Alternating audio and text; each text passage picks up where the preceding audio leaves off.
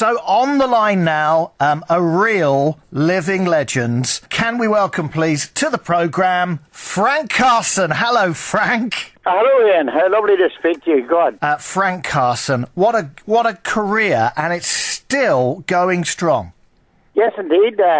Of course, a lot of your the audience won't realise that I'm 83 because of the fact I make my own face cream. Do you? Yes, indeed. And I have the wrinkle in my face, and I look around about the 50-odd mark. Got all my own hair.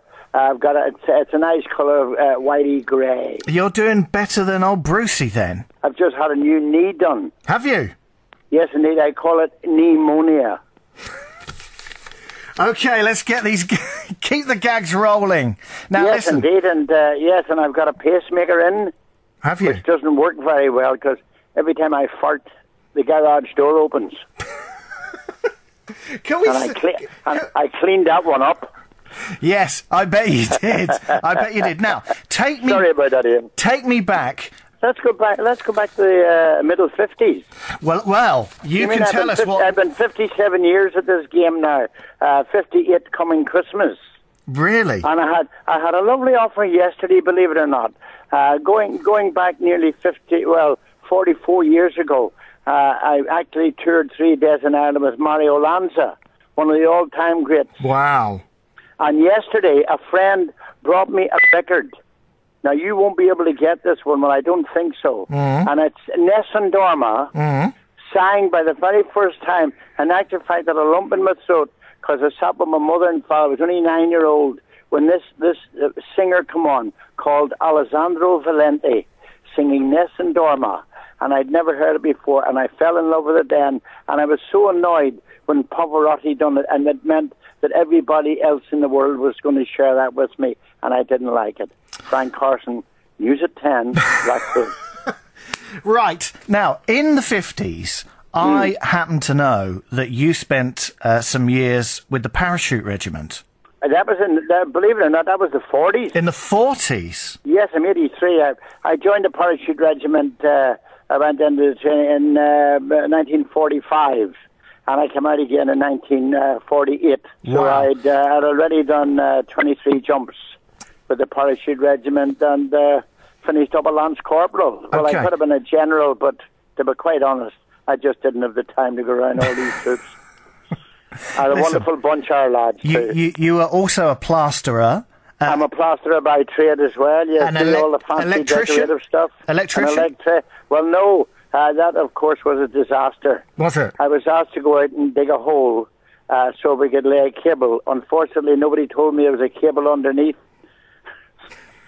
I put the spade through this cable and blacked out the half of Northern Ireland. I thought we were going into a gag. They're still looking for me. I thought we were going into a gag there.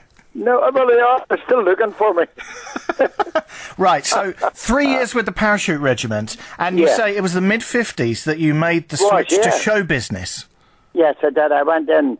In actual fact, I was at a show one night. I'd written a script for the show, and there was a fella in there called Jack McGay from BBC Northern Ireland who loved the script and asked me, could I write 6 of them? Being the enthusiastic amateur, I wrote the 6 of them in one day and done them then on radio and was paid 10 guineas and then 10 guineas a guinea. For anyone that doesn't know about money, there's 21 shillings. Wow. Not £1. So I finished up getting 120, and I couldn't believe there was that much money in show business. So I took doing after dinner speaking, and then 57 years ago, I decided to give it up, and that was it. Okay, so then... I then became a full-time professional. So then Opportunity Knocks came into the frame, didn't it? Yes, indeed. Well, actually, in fact, I toured with Hughie Green before I actually done Opportunity Knocks, and then he asked me whether I'd do it, and I said I didn't think there was much good in doing it.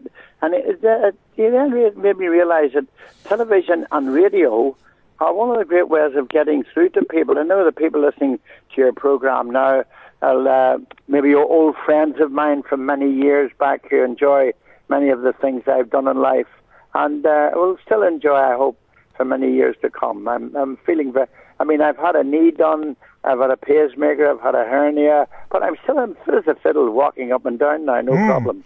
And I was going to go on and talk about the comedians, which you did sort of early 70s. There were some great names on that show, weren't there? Wonderful, yes, and believe there's not that many left. I know. At the moment, I know. I mean, when you think about Charlie Williams, Charlie Williams died a few years back. Bernard Manning, Mike Reid now. Mike Big Reedy, yes. I'm always a guest speaker at their funerals, believe it or not. Really? With Mike Reid, I still remember I said, "We've come to say farewell, Mike. You've filled millions of homes with glee. Singer, actor, comedian. But you were never as funny as me." He would have loved that, Mike.